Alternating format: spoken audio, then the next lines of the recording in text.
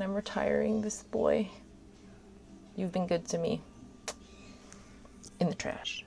Hi and welcome back to my channel. This is Skylark Beauty and my name is Mick.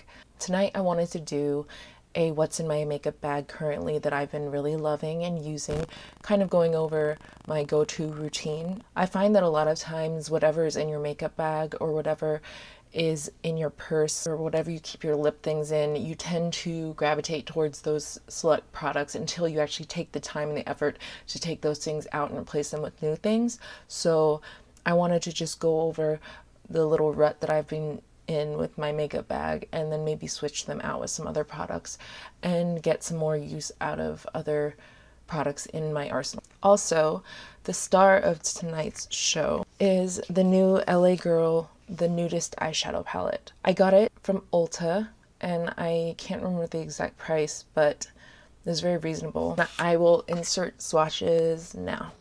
As you can see from these shades without the flash, there is a great color combination and color story going on here with a white and a black. The white is off-white, but it is matte nonetheless. You have a nice camel shade in there, a nice matte peach color shade, and then you have some satins and metallics as well.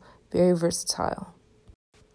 So as you can see from this flash picture, you can tell which ones are matte and which ones are satin and metallic.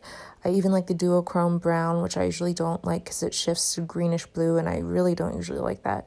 I like that the mattes are white and black right on the top left and the bottom right, which can deepen and lighten colors without making them shiny in any way. And then there are a bunch of nice matte transition colors as well in there. What the shades look like, they're beautiful.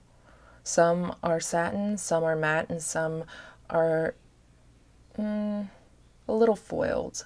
The quality of the shadows is just incredible. So hopefully in the little tutorial that I do on here, you'll be able to see the pigmentation and how smooth and buttery these shadows actually are.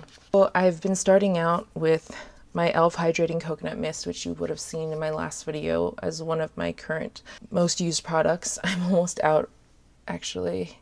I spray a little of this on my face to get my face ready for whatever I'm going to put on it, covering my microphone. It's really easy to run through this stuff like water because A, it spritzes out a very generous amount, and B, you only get 2.7 fluid ounces, and I'm used to getting much more from my other sprays. Maybe I'll start using my all-nighter. Everybody talks about it, but we'll see. We'll see. I'm not quite there yet. So after I put that on and I let it dry pretty quickly, oh, I'm not liking this at all. This is gonna sound really stupid, but I actually had to turn my light on, so excuse my busted blinds that my bird has chewed and my bedding behind me, but I could not film with the lights off just now because I just remembered that I'd watched the movie The Nun last night with my boyfriend, and he thought it was stupid and comical and not good, but it still scared me nonetheless, and there were still images that like are stuck in my head that were scary, and so much of it played off of like jumping out at you coming from behind stuff, and just seeing that pitch black behind me. I just felt like something was like sneaking up behind me, watching me, and then all of a sudden a face was going to appear behind me in the dark. It's just an irrational fear I've always had since I was little. So anyway, moving on. So I sprayed myself with the coconut hydrating mist. I feel like I'm not the only one that gets freaked out about that kind of stuff, right? Like I'm not alone. I'm not like a little kid, right? Like I'm not afraid of the dark. I'm just afraid of what could be in the dark, so to speak. So the next step that I've been doing is putting on a little bit of my Glossier priming moisturizer, just a tiny bit all over my face, and this just gives a little bit of added moisture. I'll have to film during the day next time, but I just really got the urge to film tonight when I was swatching those shadows. The key to my go-to look these days is the LA Girl Luminous Glow. It's a skin illuminator, and this stuff, if anything, can make you look metallic. This stuff is it. You get an ounce of product, which is a lot. I'm really mad that I haven't used it before now because I got it this last month. It smells a little perfumey, which I actually like. And it's such a pretty champagne color. The one that I'm using is in Glow. They also have a pearl color that's very like white and pearly. And then they have a more bronze color, and I don't know what that one's called, but I'm assuming it's bronze or something like that. But look at this. So metallic and pretty.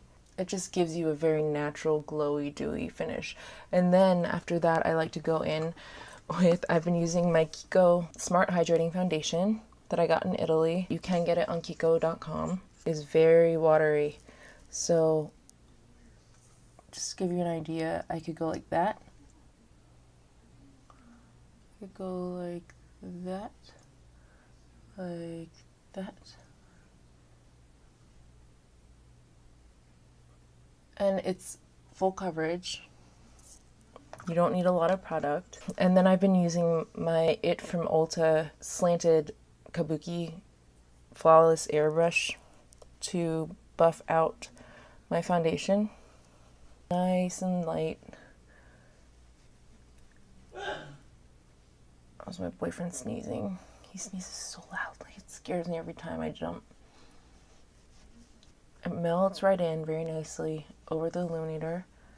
I hope he's not getting sick.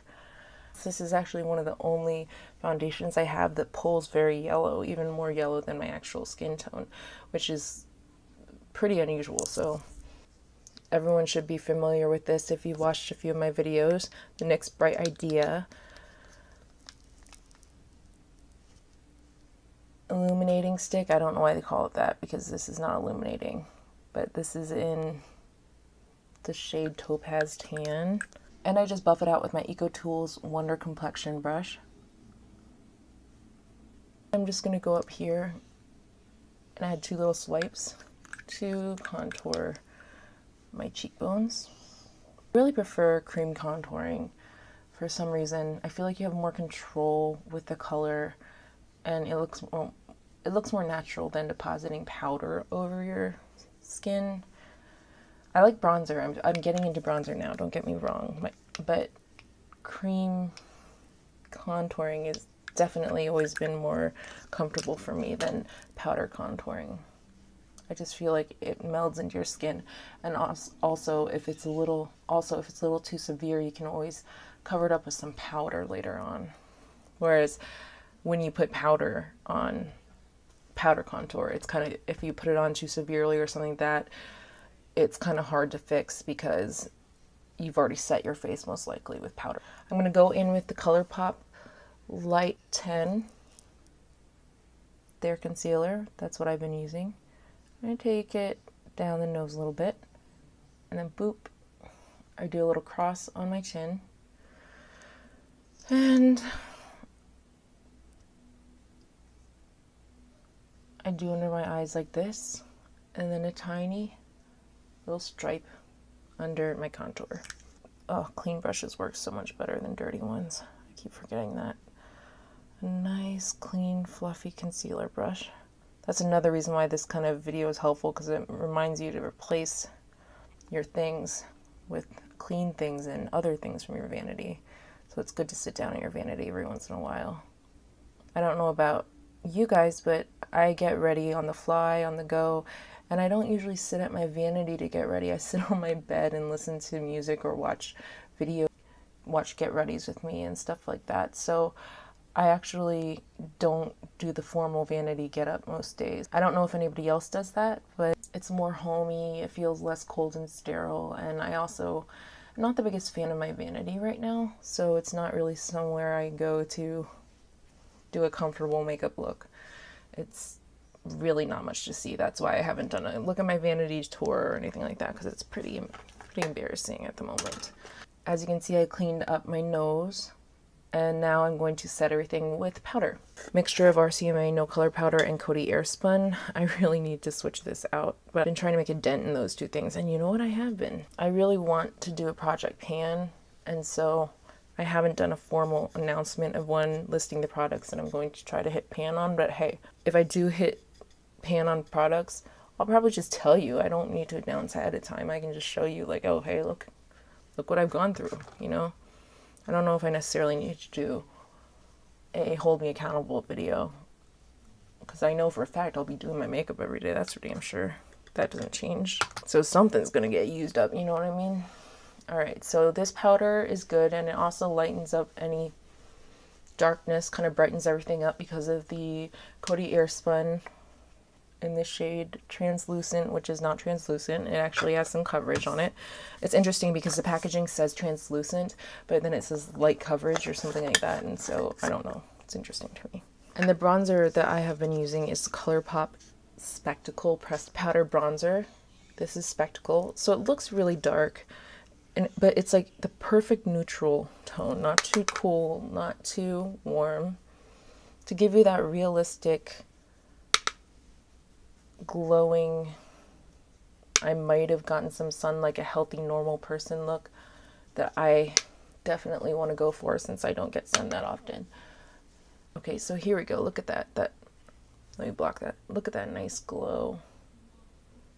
I think between the cream contour and this spectacle powder, it really creates nice definition on the face, as well as a pretty healthy look. It really chisels down those features. So then I go in with blush, and what I've been doing is taking between the sheets, which is a Super Shock Cheek Shadow, and it looks like this. It's a nice spicy mauve color. I've just been grabbing a little and rubbing it on the apples of my cheeks. And yes, this is after I have powdered it. It works fine over powder. You just don't press hard and don't drag. And it comes out and converts into a nice little powder. It's cream to powder. After just depositing a little bit of that, a faint little flush to the face. I will go in with my Always Cheeky blush from e.l.f., which is their primer infused blush. My BH Cosmetics V3 brush. It's an angled blush brush, and I really like it. It's nice and fine. Natural hair. No, I think it's synthetic. But it's nice and fluffy. And then I take a little bit of the Just Cheeky. I really like this color. And I've really been digging hard into this blush, so it wouldn't surprise me if I hit pan on it relatively soon. And I just got it maybe like a month ago. Maybe 2 months ago. So then I do that. Oh, wow. Okay, that was the first time I've used brow pomade in a really long time, and I forgot that it definitely is a learning curve type product, and I have to get comfortable with it again. This little guy, it is well loved, almost done. My boyfriend is watching The Punisher, and it is so loud. Or not The Punisher, it's one of those Marvel things. So loud. It gives me anxiety. I have no idea what's going on, but it sounds really violent, and I don't really like violence. I could barely like deal with the violence that was in that horror movie last night. Okay, we're not talking about that horror movie. We just aren't. We're not. Whew, okay.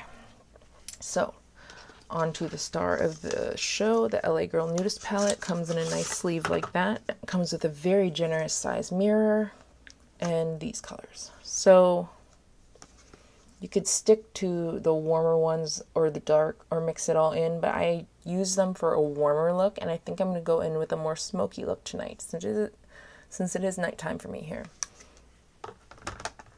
Now the brushes I've been using for my eyes have been comprised mostly of Morphe. Actually, that's not true.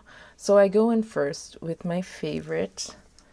This is a Farrah brush. It's beautiful. I bought 3 more. I've been using that to kind of just set my eyes with some cream color. So I'm starting with the cream shade right there. Now I'm going to go in with a little bit of that peach shade as well. Just a little bit to darken up that brightness on that brow bone. Then to take my Morphe 433, I'm going to go in with this kind of camel shade right here. It's kind of like a camel sable shade. And I'm just going to place that as my transition shade. I wish they had more of a light gray in here, but I get that this is a nude palette, so they wanted to keep it more skin realm. but there is a black in here. And as you could see from the swatches, there's a pretty pigmented black and a pigmented duochrome green brown. For the most part, I don't like duochromes, and I also just don't like brown and blue mixed together. I think that that's a weird combination. I just set up my transition shade because we're probably going to do a cut crease of sorts. I'm going to go in with my fluffy crease brush, which is from Morphe, the M441. I'm going to go in on that duochrome shade right there that pulls blue. I'm not sure how it's going to show up on camera, but I'm just going to go and put this on the outer V and bring it in.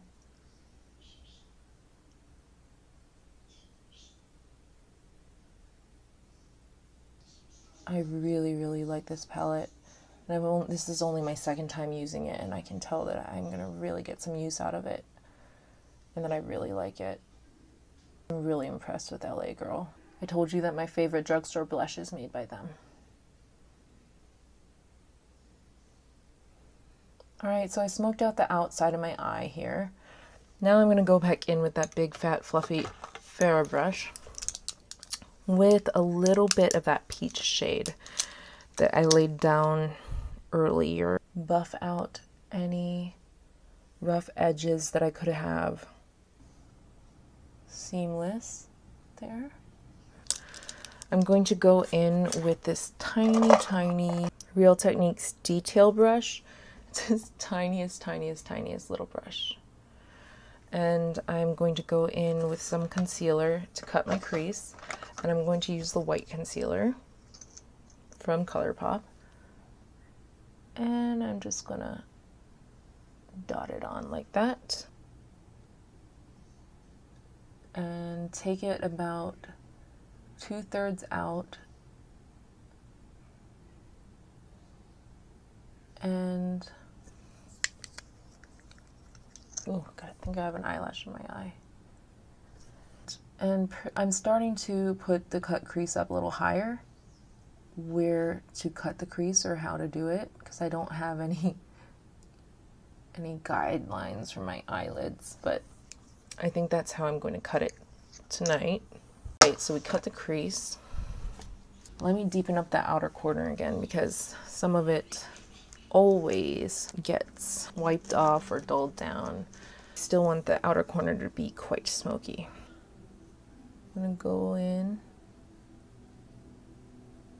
back in with my little fluffy crease brush from Morphe, and this time only bringing my brush in halfway, not as far as I did over here, because I don't want to mess with the cut crease that I did. So the color that I think I want to go in with is this really pretty taupe shiny color. Now it's a lot darker in real life.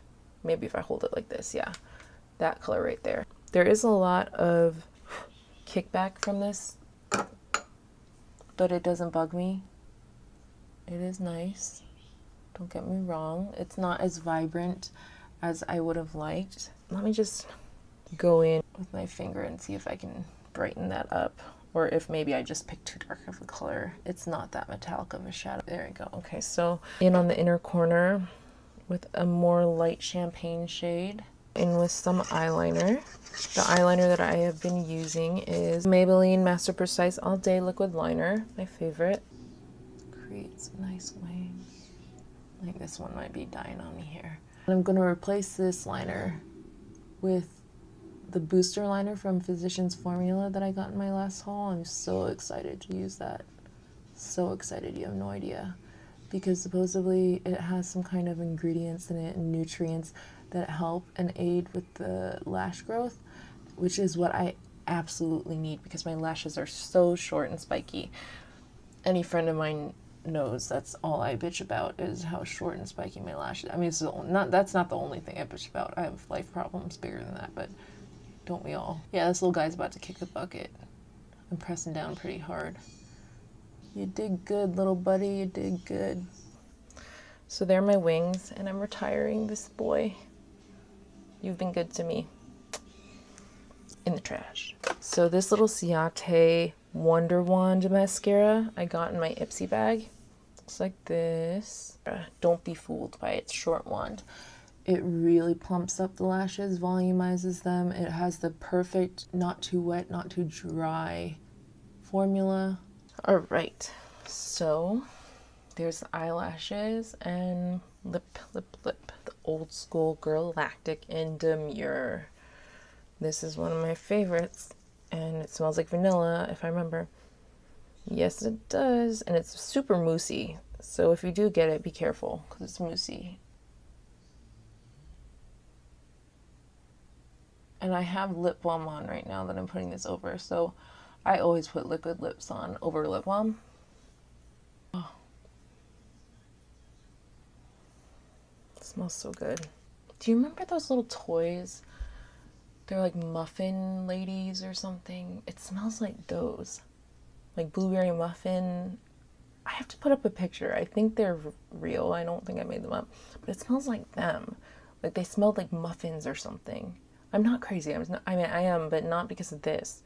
I have to find a picture and put it up there so that you know what I'm talking about. But it smells just like them. If you grew up in the 90s, you will know what I mean. And you'll get this because it smells like them, because they smell delicious. Let's finish this elf off. This coconut hydrating mist. Cover my mic. Oh, hey, I might have another usage out of it. That is the final look. Thank you for watching. Please like and subscribe. I would love it if you're part of the flock. Ring my bell so that you can know when I upload my next videos, and I will see you in my next video. Thanks, guys. Bye.